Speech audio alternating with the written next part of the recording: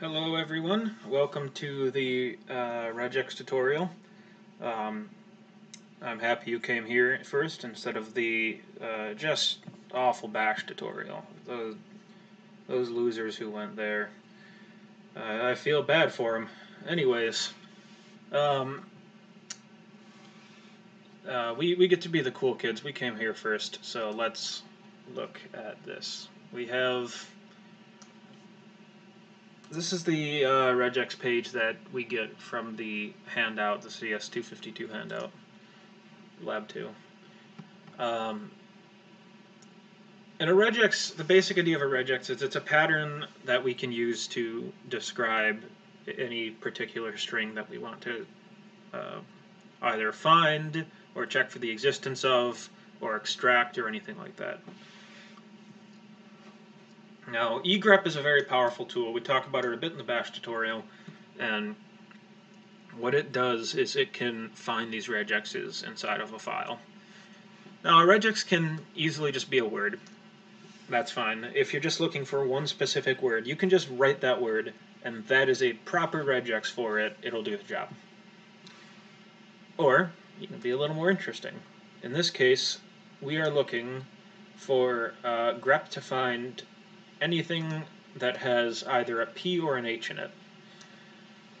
Now, regexes can be a little different depending on what program is using them. They're not 100% standardized. egrep is pretty normal, except that in a lot of regex things, it would consider this to be an incomplete regex. This would just be one character, either a P or an H capital. In grep, it's going to be more relaxed. It's going to be using... it's going to let you use these regexes in more of a anything that fits it sort of way. In this case, the regex is just does it contain a P or an H? So in this case, we put in Patty Farnsworth, and we put in a phone number, and we've got all this text here. We're asking for just lines with a P and an H. Oh, it's okay. Never mind. It's saying from this regex test. It's from this. Yeah, I did not read that carefully. That's fine. It's just going to print out all the lines that have either a P or an H in it in this case. Or we can do 0 through 9. We can, instead of having just P or H, we can say we want from one character to another character, ASCII-wise.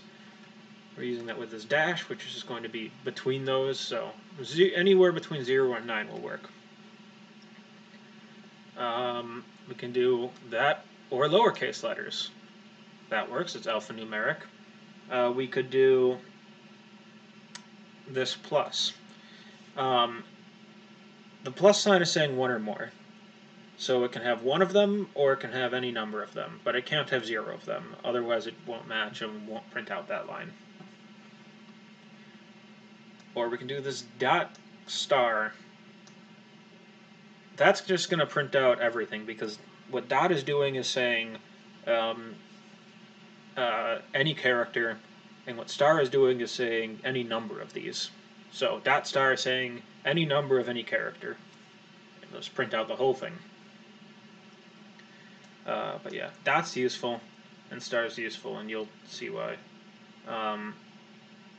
0, 1, or more characters.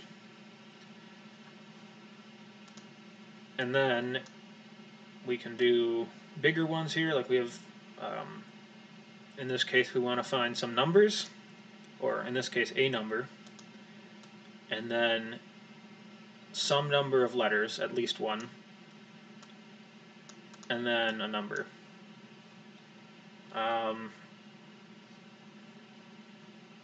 Yeah, just as it says there. A number followed by at least one or more lowercase letters followed by another number.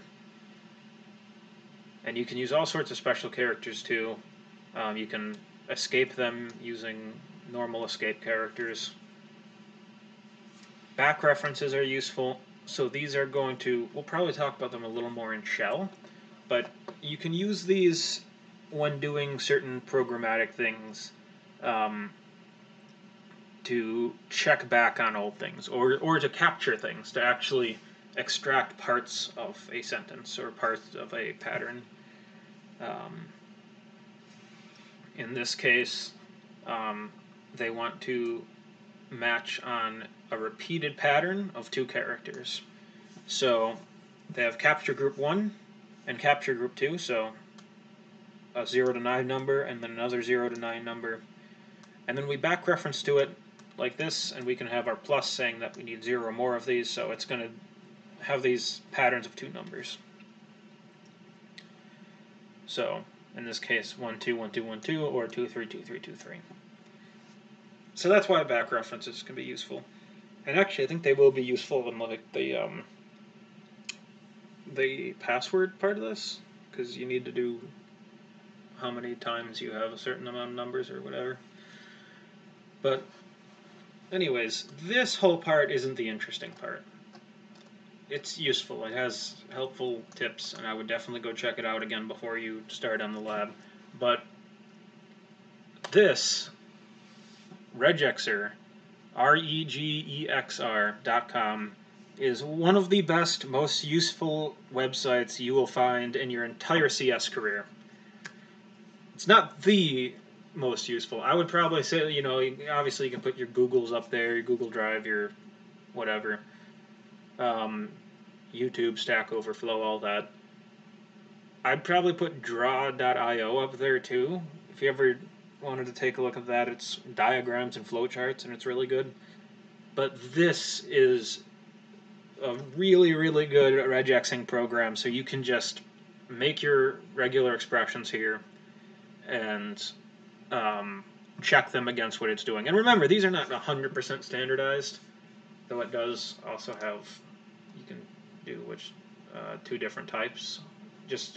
Mostly just stick with the JavaScript one. It's pretty similar to anything you'll find. And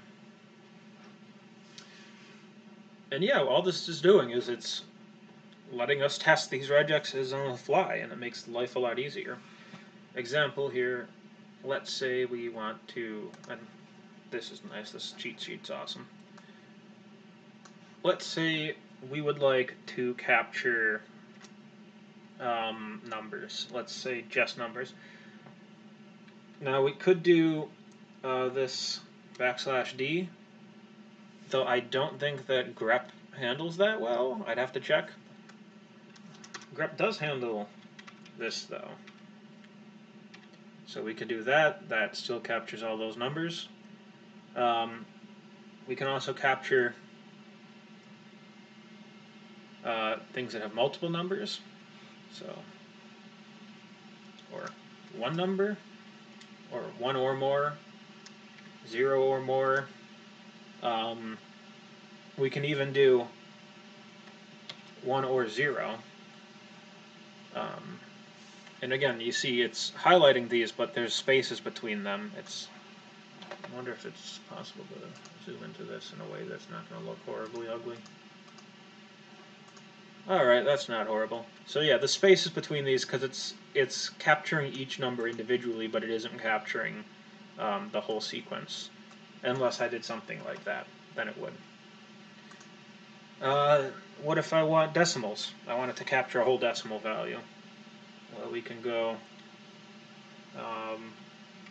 escape character, period, because remember, period means a character of any type, so let's escape that, so it's actually talking about a period. And we can put more numbers after. That doesn't work for this, though, so we're going to change that. Awesome.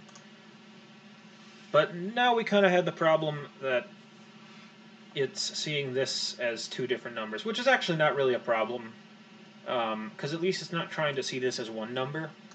It's still seeing this as 2 numbers, which is about the best we can hope for. You know, you can put a space there. It's still going to see it as 2 separate numbers here. How about double words? Let's do double words. So,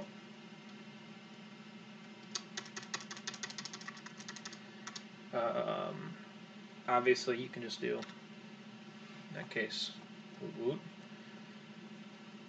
other thing you can do is we can talk about the back references. So let's say in this case A through Z, and that's our back reference, or capture group as it calls it here, but we can treat it as a back reference. And then we have this. We can put, I'm going to look in my cheat sheet here. Doesn't that have... Oh, non-capture groups are great too. If you just want parentheses around something, not in literal parentheses where you'd use a escape, but like if you just want to put some parentheses in there, as like order of operation style, you can use non-capture groups. What was I thinking? Oh yeah, back references. So back reference to 1 and back reference to 1. So why isn't that working?